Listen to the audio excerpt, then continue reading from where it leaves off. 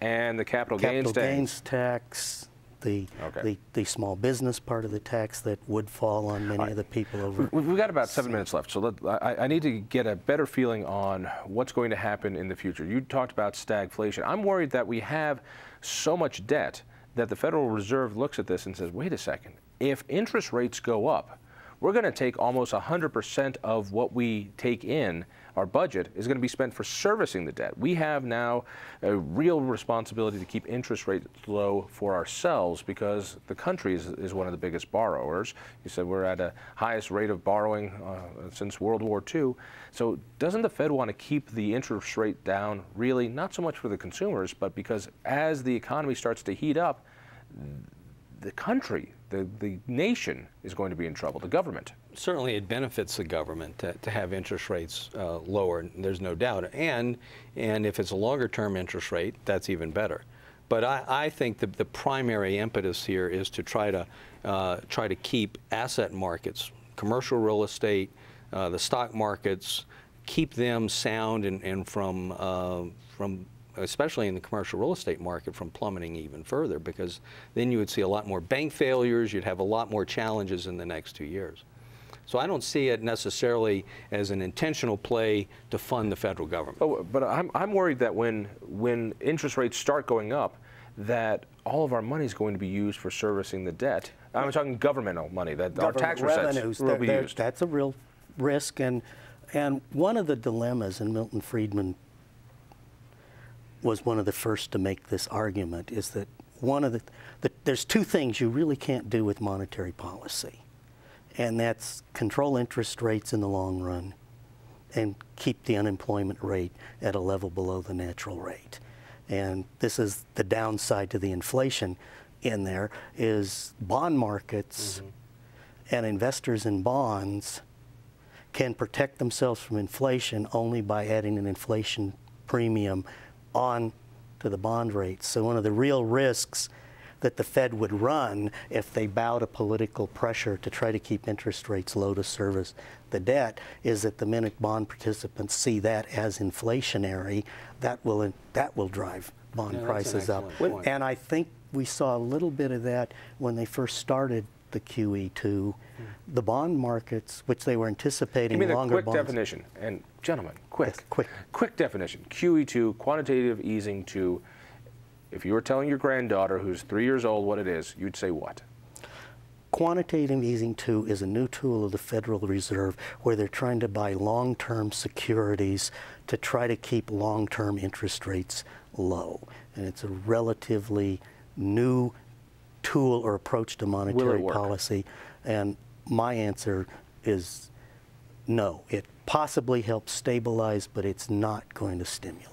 It's not a long-term solution. I don't see a lot of stimulus coming out of it, but it is very effective, and I think has been effective and will be effective in the short term of trying to keep the bottom in place so we don't go further Talk to me down. about things that affect my life.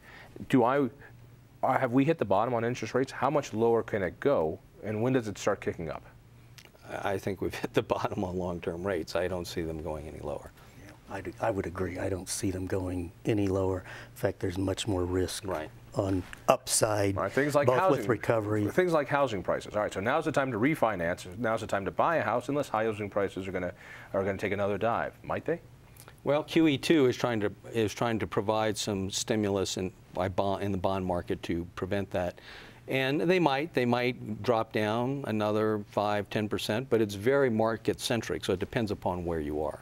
And I guess I've got a slightly different view. I think we truly did have a housing bubble, and if you had a housing bubble, prices were excessively too high, and I think some of what has prolonged this recession and retarded recovery is that instead of allowing the housing market to find its correct level, we've done too many steps to try to prop up housing artificially, which has really slowed up moving the housing stock from where it's overpriced to where it's properly priced, and whether it's a shift from owner-occupied to rental or other types of things. And I see it as a matter of, it's a rate of change. So what they're trying to do is slow down the process, because I don't think ultimately they can. But in essence, both of you guys think housing prices are going to take a drop.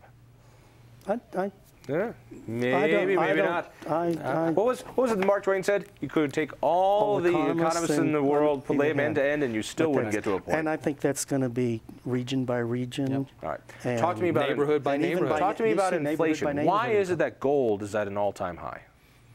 That's a sign of the inflation. The sign of the worry that people are worried that inflation is coming. As you put money in the money in the system, and you're seeing an awful lot of people buying gold, buying commodities, other types of things, and that's a price going up. Is that a fair worry? I mean, is it a good investment? At $1,300 an ounce, would you suggest people buy more? Not tomorrow. Not tomorrow. But I do think that having a certain amount of one's portfolio in gold makes, when does inflation hit? We got a minute left. Help me. Give me a date. Here, you're the economist. Help me out. When does the inflation hit? And does it hit? Well, if it hits, it'll hit 2 to 3 years down the road. Will it hit? I can't answer. I wish I could. I wish. All right, let's bring it over here. I would tend to go with that. We're seeing it 18 months to 2 years out. There's a lag in there, and I am probably with John Taylor and others. I am on Thomas Honig's side here that I'm very, very pessimistic that the Fed will be able to unwind what they've already done in a timely manner as the economy starts. So you think inflation is much more likely? So I think inflation is. Are we going to see the good old-fashioned stagflation that wasn't ever supposed to happen? And I do think well, that's if we see inflation, we'll definitely see stagflation. There's no doubt about that. Oh, I'm looking forward to the good times. You'll find me in the bunker. Well, John, thank you. I got to run. Tom, thank you. I've got to run. Well, that cleared it up completely, didn't it? More you know, the more questions you have. Listen for me late nights on 850 KOA. Look for us at independenceinstitute.org. Tell a friend. We'll see you next week.